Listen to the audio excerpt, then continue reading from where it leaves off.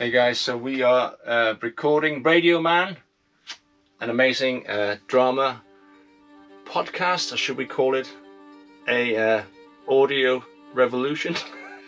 A light-hearted series. A very dark symphonic fiction, the writer says, who's over there. Whenever I talk to people about creativity in audio production, I always mention one scene from episode 7 of the podcast Radio Man. The setup's pretty simple, a conversation in a pub toilet. I told you in an earlier video, you should always be searching for moments where you can do something interesting, and this scene gave me that chance. Let's start with the basics. We've got this track of pub ambience. The high end is cut by about 9 dB, so when he's in the toilet it sounds like the voices are the other side of the wall. This track of louder voices is similar, but it also pans as we leave the bathroom. The previous track therefore has another role. It centers the audio so that the background sound doesn't all move to one side.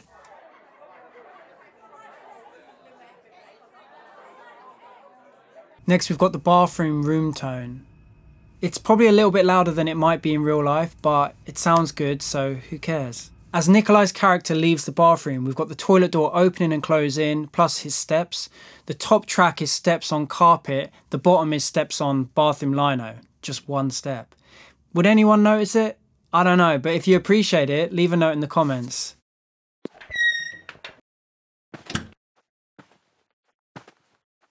Down here we've got the soundtrack playing from the band Crime, I love it.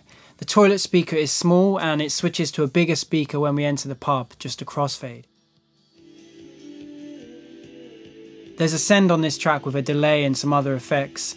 This can often be useful to give an idea of the size of a room. It's like you can hear the other speaker in the distance and that sound hits your ear slightly later than the one next to your ear.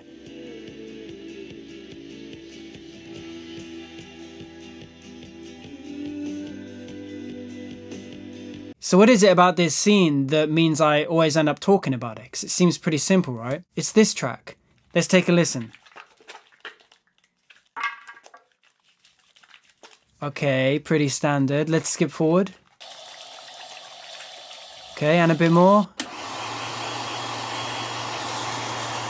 Okay, don't worry if you're confused. It's a guy washing his hands and drying them, right?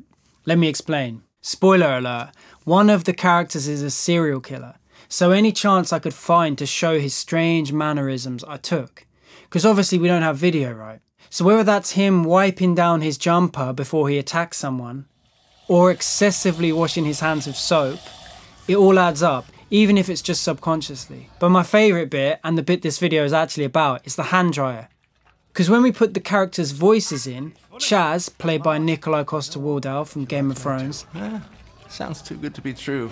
and Ian, played by David Morrissey from The Walking Dead. I mean it though, come and join us. Hey, you two get on.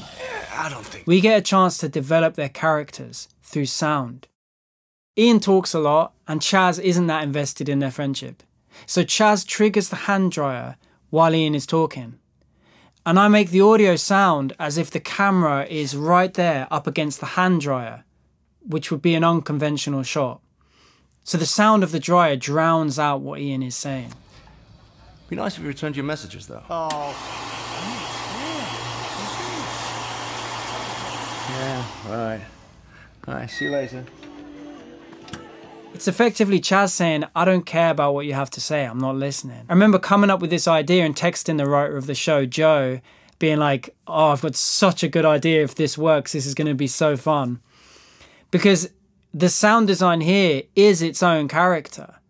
And maybe it's really subtle, but it's those subtle moments that can give your production something unique, or at least gives you as a producer the chance to try something new. Let's take a listen to the full scene.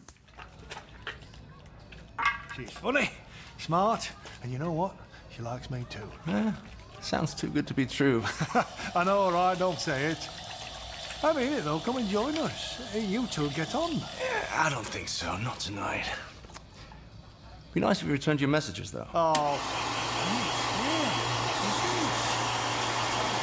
Yeah, right.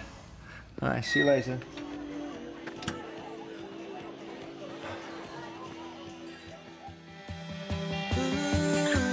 Follow me for more production ideas and click subscribe and like and all that stuff because I kind of like making YouTube videos.